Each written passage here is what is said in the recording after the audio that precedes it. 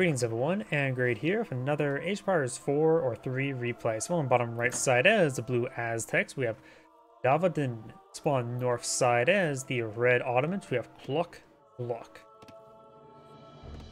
Gotta make it sound more menacingly. You have, of course, the natives, the Sudanese. We can give you access to the Sudanese Dervish, the Askari, and the Senal Horsemen. And, of course, my favorite natives, the Berbers, which give you access to the Bermo Camel Rider, the Berber Nomad, and the best native in the unit in the game, the Salty Camel. We do now have the Colonial Gunslinger Claim. Does do 25 damage at 15 range. Pretty good one. The Gunslinger... Okay, it looks like they're both Gunslingers. It is still my opinion that as Aztec, you should kill all the natives and not convert any of them. I put more weight in the double experience. So, more or less, he did forfeit 30 experience to get 90 food, which that's actually quite a bit of food there. I suppose that was one of the stronger defense ones, so that was a high quality treasure. Most times the treasures are a little bit more weaker, like this one here, 35 wood. Would you rather have, because you can't convert hyenas, but 18 experience or 35 wood? Or, yeah. Or you get 35 wood and 18 experience. He did go ahead and snipe that Colonial Gunslinger, so he gave his opponent that experience. We got the Explorer Prophet, Recap, Tayyip,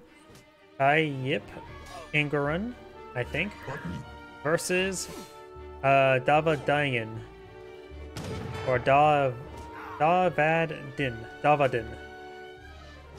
think that's how you pronounce it. Of course, it is his own name, so it is himself smashing the Ottoman in the face, like any Aztec would. Also while on fire.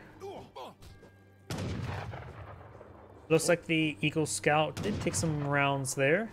Has 16 health remaining. 5 health remaining. If you guys have vision range, you can try camouflaging. And taking out this Explorer here will, of course, give him 90 experience.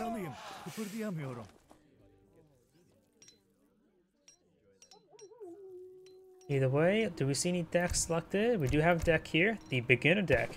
We got the Villagers, High Priest of Exilton, the Mine Calendar, or Calendar Ceremony. I call it the Mine Calendar. I do really like this card. It's really nice.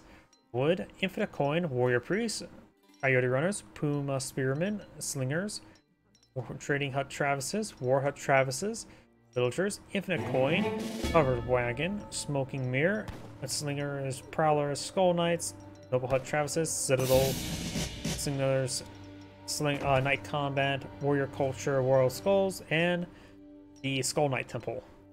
So it's not really any focused sort of deck. We do, of course, have the Warrior Priest of the Calendar that can give you up to 5 Warrior Priests. I really do like that. I think this card is underrated. After all, a Warrior Priest is ×2, and I'm pretty sure one Warrior Priest effectively gives you, what, 2 resource collection rate in reduction of aging up, and I think that basically equivalent to a 2 villager card with more flexibility in the future with your fire pit. Really is a good card. I think people sleep on this card too much. Right now he is using Warrior Priests to build Warrior Priests. 53. Did he task? Oh, he tasked. Oh, got the triple additional Warrior Priests there. So 4 Warrior Priests to build more Warrior Priests. Very nice. You can get number 5 from here as well. We do now have the Ottoman player bring a shipment of coin. He has, looks like, Fast Fortress 1v1, or 11 versus 1 of the 5. He does have access to Palace Intrigue there, but he's going to be more focused on the Fortress Age stuff. Shkus, Nizim, Fusiliers, Falconet, Sipahi. This is going to be aggressive, perhaps military shipments in Age 3. Enter in School improves damage hit points of Janissaries, Azaps, and Nizim Fusiliers. Alchem School makes them cost less. Heavy infantry. Blue School improve the hit attack and hit points of Ottoman infantry.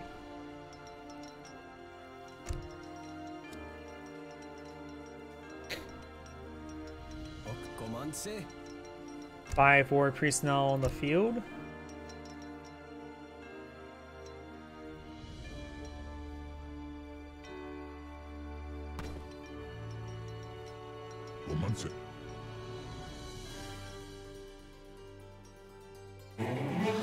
The nice thing about this calendar ceremony dance, if you're aging up, it does get applied to the next age up.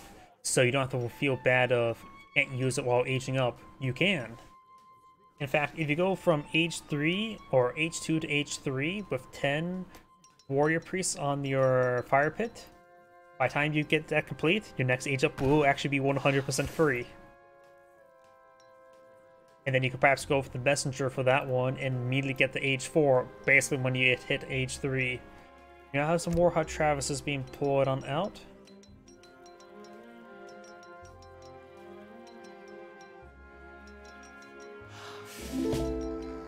Got some travesty here.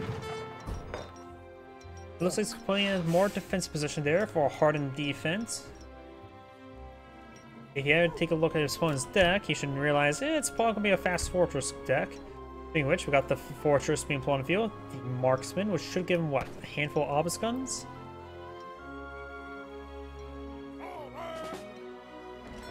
So this pyramid here does give the rations of a grave robber. So I guess this thing's already been robbed. There's the ration there. Has a bunch of local doggos and a kitty cat. Apparently, I think it was like hyenas, dingoes, and coyotes are all pretty much more or less similar animals. Though I think hyenas are more wolf-like when it comes to the native canine. And there goes that Eagle Scout. He was already almost dead. Now he's pretty dead. Got some more Janissaries being pulled on the field. One should be available from the Ottoman player, saving that for this age. You could eye the Sapahi. Maybe the Falconets. Falconets are really good against Aztecs because they can only really counter it with Coyote Runners, which are not as fast as Hussars, or they use Arrow Knights, which are pretty good at counting artillery. But that's about it. They are way too population inefficient to be used against infantry.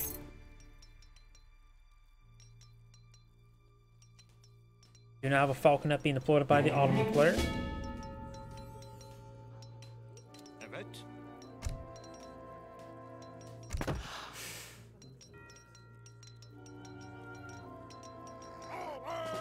We do have 10 warrior priests deployed on the field, and I don't. Oh, he already has gotten this card, hasn't he?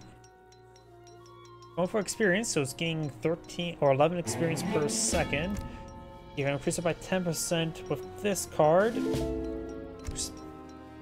As much as I like this card, I find the 10% gathering rate for the Warrior Priest is nice, but not super great.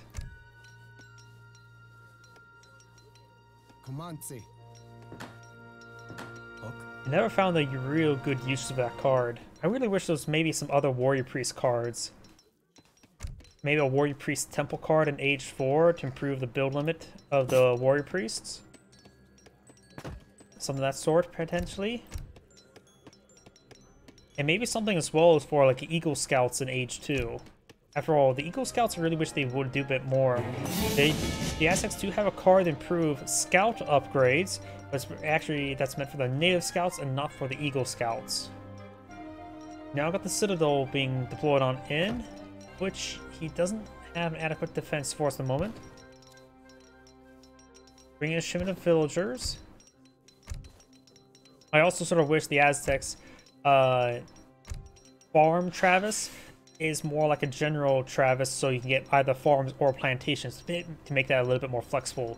Those are some minor things I would like to see change for the Aztecs.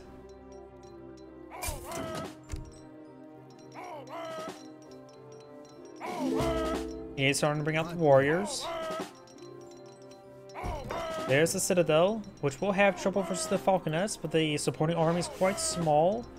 He's now bringing the Founder Research, which will give him a ×3 experience bounty aura for his War Chief.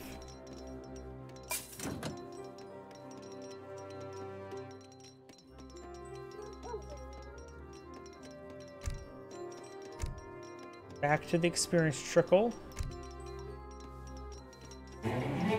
Build limit for the card, so he hasn't sent this. He's at the build limit, so we can't get that Warrior Priest there unless he deletes a Warrior Priest. Here comes the Warriors. They do offer 20 damage like Militia, and also with bonus damage. You know, actually, they could try sniping the Falconet. They're not good at sniping Falconets. That damage was pathetically bad, wasn't it? They did 10 damage. Wait, did it say siege unit rather than artillery? Yeah, I can't remember. They died so quickly. Now look at the Citadel now pulled in the field.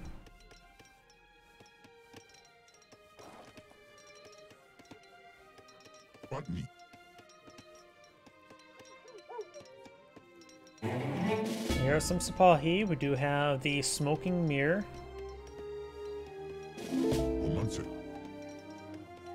As of course, game improves its movement speed and offers a bit more AoE damage. It's not really a card I would actually eye. The Aztec War Chief that can be incredibly healthy. Actually, when you get this card, I'll get around 2,000 health. But even then, the extra movement speed is not super useful. It doesn't really combo with most of the units in the army. But guys, another chance here. The War Chief's advance way forward, gain some damage. Does take out one of those Falconets. So I suppose he's good at sniping Falconets himself. Probably charged him way forward, but nothing here to stop him. He's just simply lacking any sort of units. Still just getting annihilated by Sipahi's AoE damage. Warrior Priest trying to stab these guys. They have 30 hand attack, which is not half bad. But overall, he has nothing to stop the Sipahi. He has no military units really on the field. Warriors pushing forward. They do have ×2 versus siege units, which Falconets are not classified as siege units. They're artillery. And looks like Falconet is slightly out of range of the Citadel. There's some Janissaries there. Warrior Priest being gunned down. Does use the big button there to get out some Dragon Propel. Nice. That is pretty effective versus a lot of the Ottoman units, since all the barracks units are heavy units. So the Dragon Propel Knight is very effective versus Ottoman barracks units. Does take the Citadel there. Down 9 villagers, 8 are idle. Yep, I think the Aztec players pretty much knocked out of the game. Oh wait, no, that's 9 villagers on the fire pit. He has 25 villagers. Oops, got the numbers mixed up. Got a shim available for the Ottoman player. He does have a secondary town center now in the field. Obuscons are pretty decent against the Aztecs. Aztecs tend to have trouble with Falconets as well as skirmishers. Obuscons are the skirmishers for the Ottoman. Dragon Propel Knights are basically halberdiers with really good multipliers versus heavy infantry. They are the replacement for their light infantry for the Aztecs.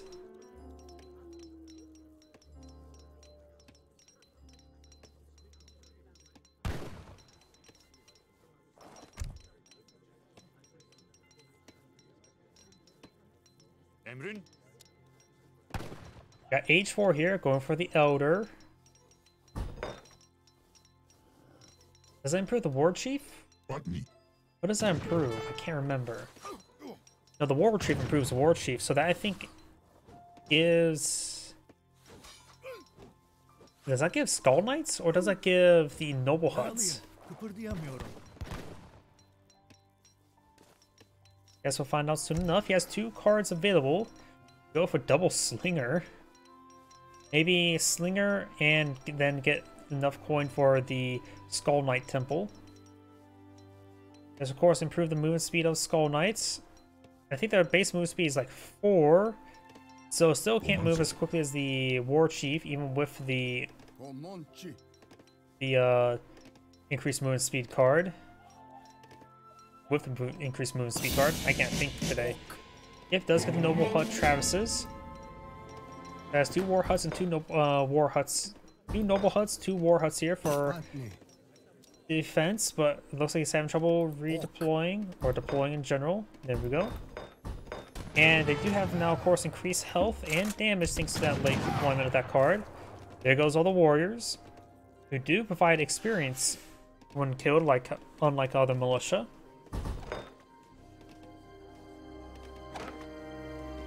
$54 damage is quite nice. 36 damage is decent. And full walls there. He is going for the Skull Knight Temple. He is not going for the Skull Knight deployment. That was probably a good idea to put 15 villagers here and start going mass Skull Knight, put 5 on wood for housing, 5 on food for villager production.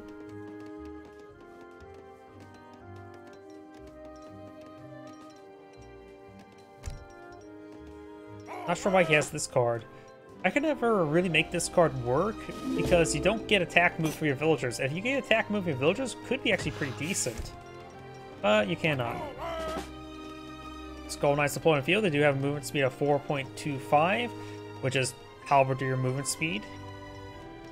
But don't let them impact. They hit a lot harder than halberdier, especially with their charge attack of 5 AoE.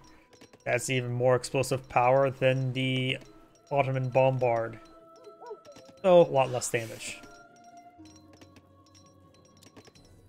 You have now the Healing Dance active there. Not bad. A brief moment of that. Heal up his units. Now bring in the Knight Combat card. Very nice. He does not have the other 2 Knight cards from Age 3. Has another stream available. He's starting to pull out some Skull Knights now. And he does have 23 units on the what's-it-called?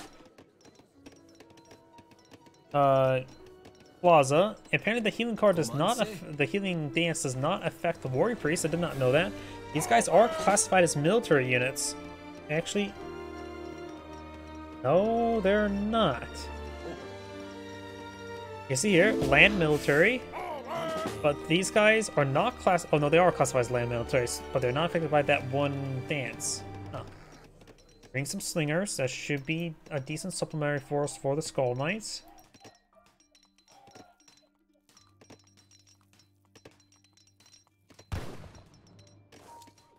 Ottoman players bring in some great bombards. Both players now are age 4. He does have triple town center of the field. He looks like he went for the ×2 town center card, so he's going to have soon to have 4. Great village production there.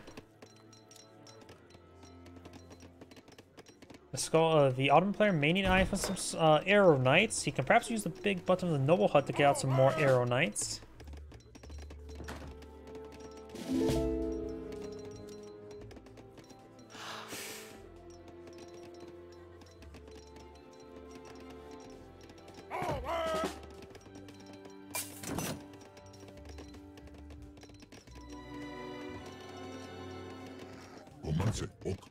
Got quite a bit of force here. Not a pop cap at the moment, far from it. Got the increased district there. What is this? This is assassin card. What? He is going to use some assassins to take out the war chief. That's interesting. Skull Knights are not classified as mercenary, so they will not receive bonus damage from assassins. So this is a big oversight there. Our push way forward does have now the champion slinger as well. The assassins got annihilated there, as was Spotty. Skull Knights are closing on in, gain some massive damage. Dragon Prowl Knights can't do bonus damage versus the Always Guts, but they can do bonus damage versus the Janissaries. And we'll rip through them. I love Skull Knights. They're one of my favorite units in the game. And they have absurd, obscene torch damage. He needs to get the no, he does not have the Palace Intrigue card, so he can't get out any emergency units from here. He can perhaps bring in the militia. The Ottoman militia can't do bonus damage, which is heavy.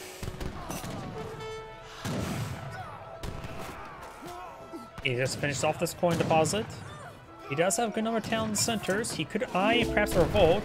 But what if can you revolt to the Brazil. That can get a good amount of cheap fodder.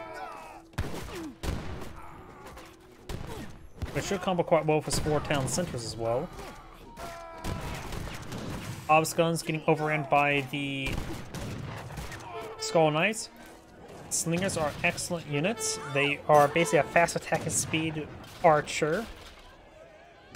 In comparison to crossbows, they have what, the same, less base damage, same range, but twice attack speed, while also maintaining the times 2 versus heavy multiplier.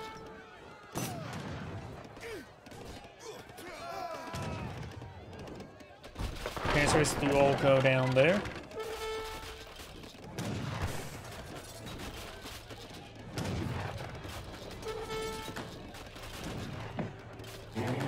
This town is also being torched down. Got a good number of villagers here, bringing a shipment of obelisk guns. He actually quite a bit of resources. He may just want to revolt. He's going to overrun by slingers. Slingers are pretty cheap at 70. These villagers will get annihilated.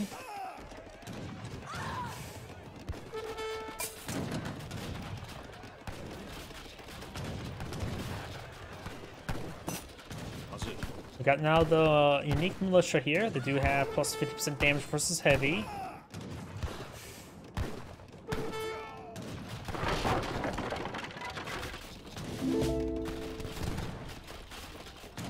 Still bringing some more Skull Knights.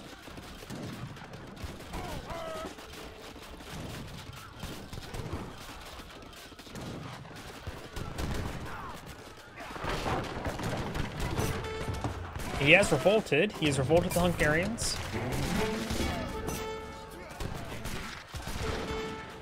Now Grinzers do bonus damage versus treasure units, which is, or guardians, not super important. There's a good number of them here. They do move at 5, so they do move faster than Skull Knights. So they need to be micro to keep their distance. Skull Knights are not. Oh yeah, times 3 experience aura there. So each one he kills is 10 or 30 experience.